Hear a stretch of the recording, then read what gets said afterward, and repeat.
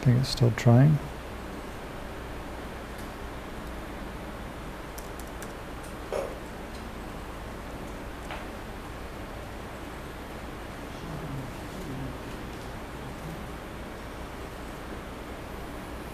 It might be that I don't have enough memory for it. Let me go lower.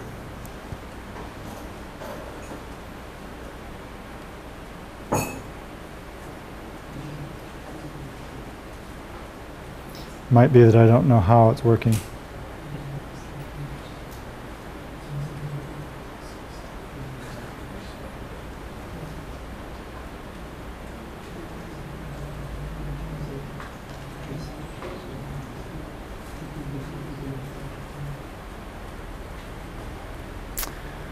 Okay, that feels clearly too big to deal with. Let me try another. Try major division, John. It's only got about 20 vowels. Major division here. Yes. So now we're talking about geography. It's too many to display because I set it to be 100, I think. Okay, there they all are. So there are 312 different choices for major region. Does that seem reasonable? There are way too many? Yeah.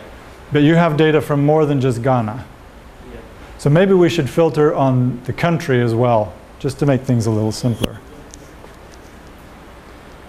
So that should be in coname. Facet, text facet. I have 203 different countries. Is that really the country field? CO name? Yeah. Alaska, the last time I looked, was not a country. Arizona was not a country. So we have a mix of administrative levels in the country name field. And that's why there are 203 different ones here. But at least that's where we'll find the information for Ghana. So let's go find it.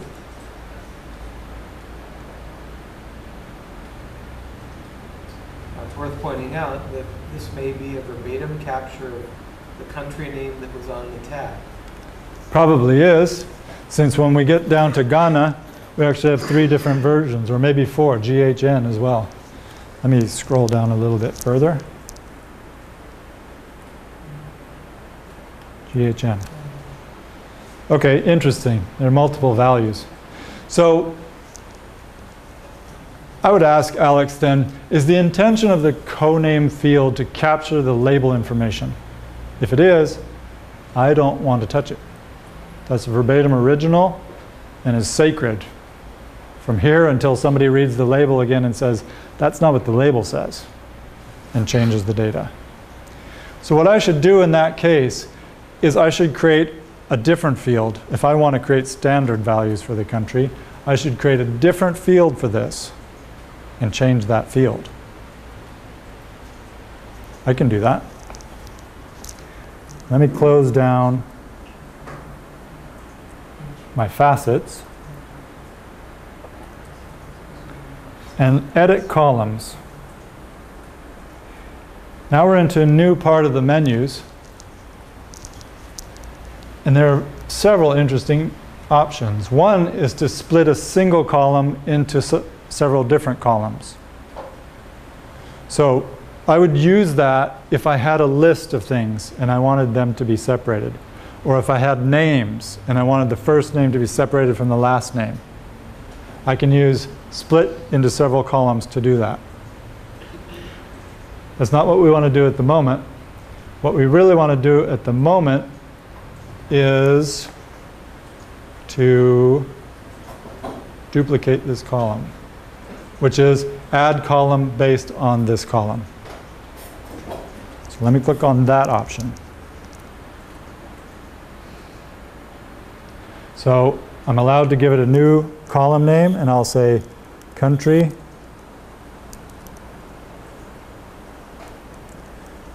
I'll say standard countries. So I know that I've done something to it. If some kind of error occurs, I will just throw it away. That's what set to blank means. The expression should be the coname field. Having put coname in there, below I'm giving what the value of my new field will be based on my expression. What I put in here will end up putting null for every value in that field. So my formula is not right.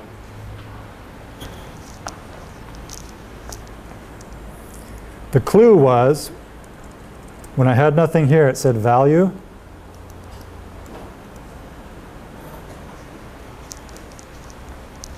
And that was to take the value of my input field and to make it the value of my output field. So I was wrong to put coname in there. What I wanted to do was just leave it what it was, because Refine's smarter than I am and knew that I wanted to copy the contents of the field. The point that I want to make here is when you do the copy, you can use a formula to change the value for the new field. And the formulas that you can create use a language called Google Refine Expression Language. So for those of you familiar with Excel or with Access, you're able to create expressions for a field. For example, you can sum all the values in a column, or you can take some part of the text field. When Town showed you his example, when he was taking the verbatim latitudes and longitudes and dividing them up into the degrees and the minutes, he used a formula. It's the same idea here. This is where you would build the formulas. And the formulas use this language, the Google Refine Expression Language. And the language itself is documented in the help for Refine. I'm not going to use it right now. I'm just going to make a copy of the column right now.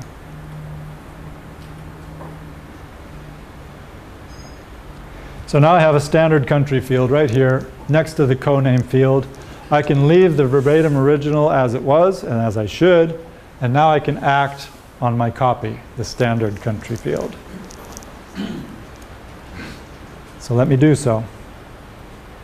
I want a text facet on my standard country field, and yes, it has all those same choices, including the potentially 3 different versions of Ghana. So now my goal, 4 different versions of Ghana. My goal is to make all versions of Ghana look the same. I can do that in a number of ways. The way we know already is to edit and change this one to this one and apply it.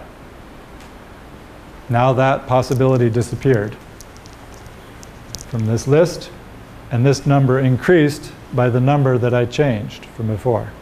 That's the easy way. I want to try an experiment. I don't know if it will work, but let's try it. The experiment is to do clustering.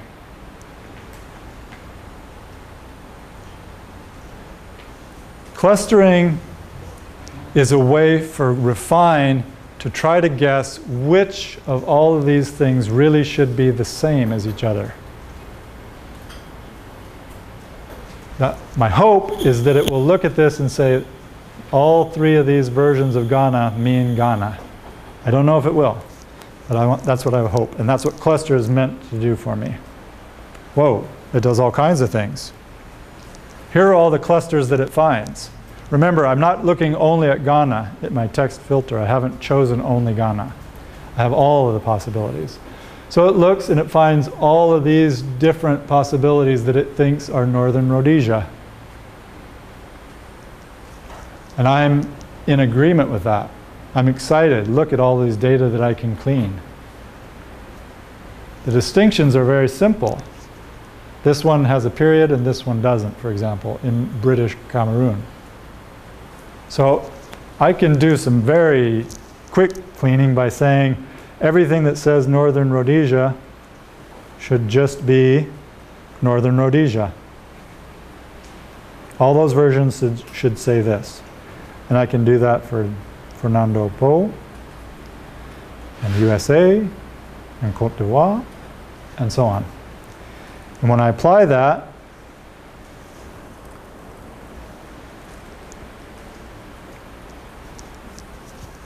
I can apply it in two ways. One is I can merge all of those that I checked and let them be the single values that they are, and then try to cluster again to see if those clustered values start to match with other things. Or I can just merge them and say I'm done for now. I'll merge and recluster. So apparently those clusters went away and I only have a few left. But this is the full list of clusters that it found. And unfortunately, Ghana was not among them. So I need to do Ghana the semi-hard way. I need to change them to Ghana. But you can see that there were a bunch of them that I could have cleaned up very quickly. Town has a question. Can you change the way you cluster? Yes. Is that keying function? There are actually two ways. Okay, maybe change one. Let's try. Like find it. Let's see if it does something different. I can't describe to you the distinction between these clustering methods. I don't know the details of them. But let's try it. Answer is quite different. We have all these Rhodesias again now. But we still don't have Ghana. And this particular one came up with a false clustering. It put South and North Rhodesia together. At least for Rhodesia, it didn't work. But for British Cameroon, it did. Let's clean up British Cameroon, because I can see Moses fidgeting in his seat. Oh, gotta clean that, gotta clean that. Okay, we should do the same for Cameroon.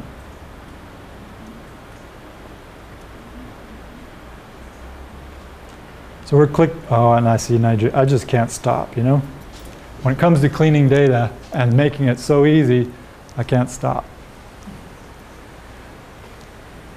But you get the idea of what the clustering does. Let's try to go back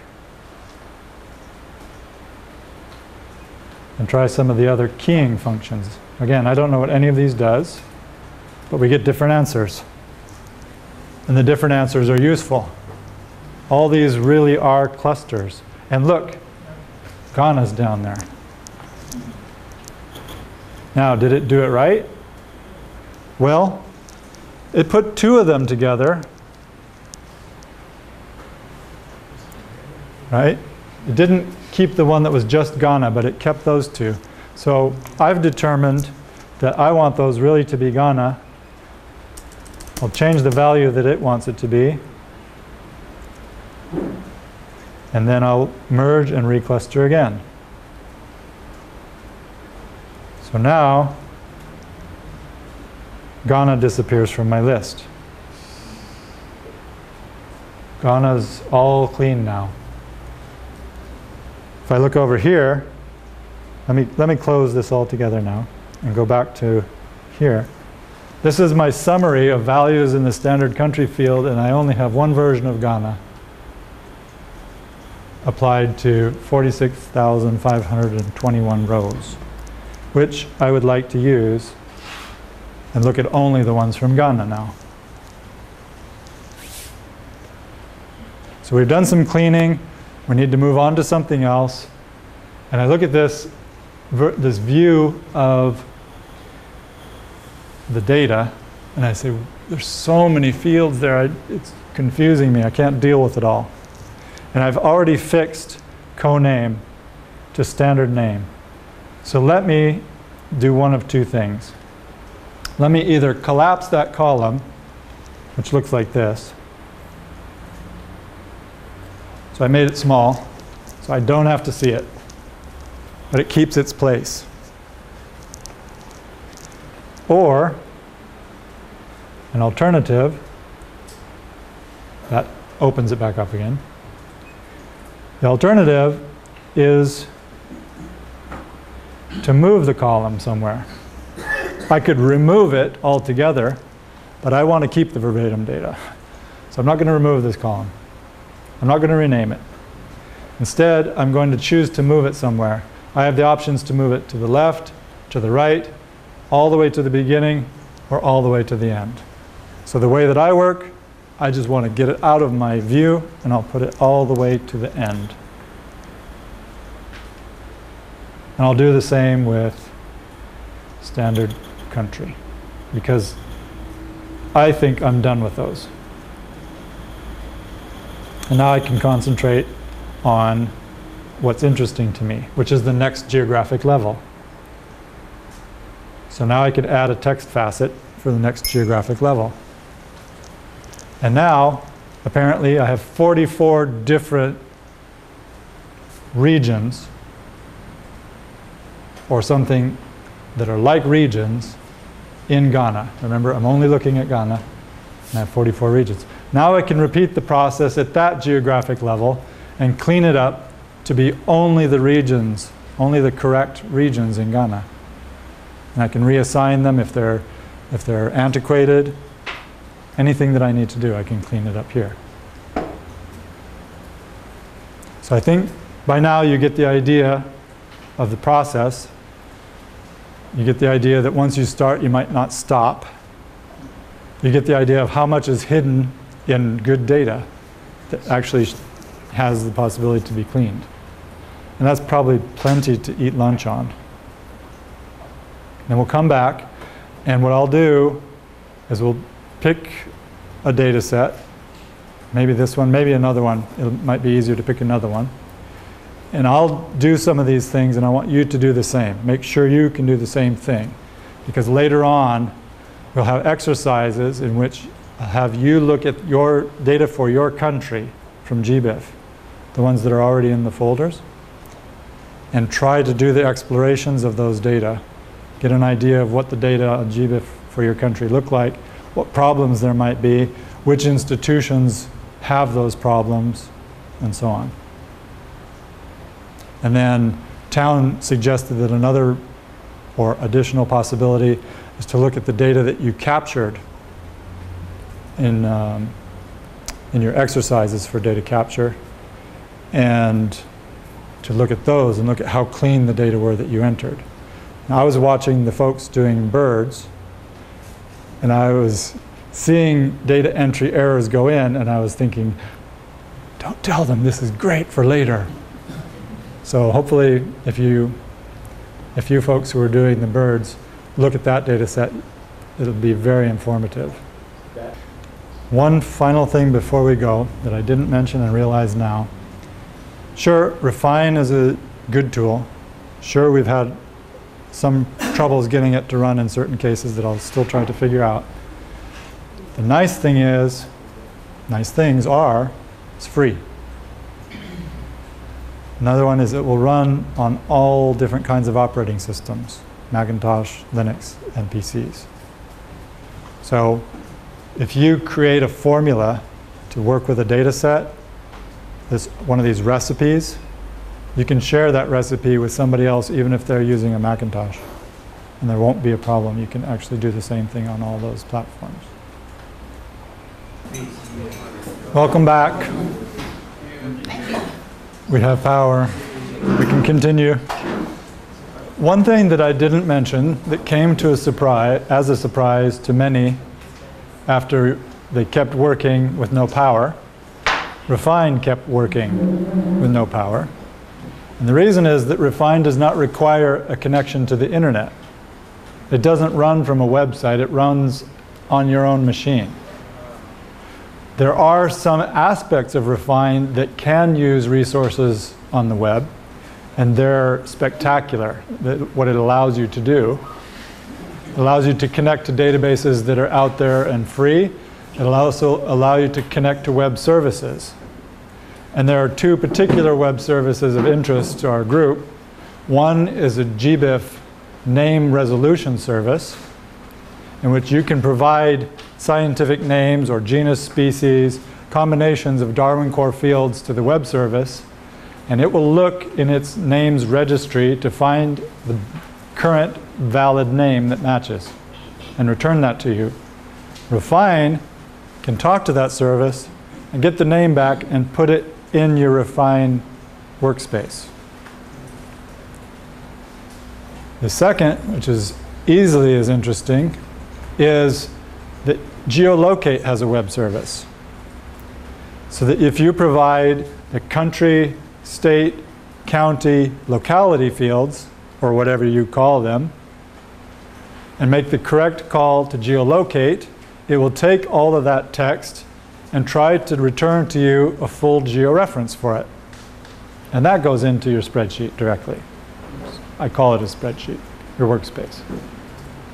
So both of those are extremely useful. Both of those do require that you be connected to the internet when you do it, but only while you do it.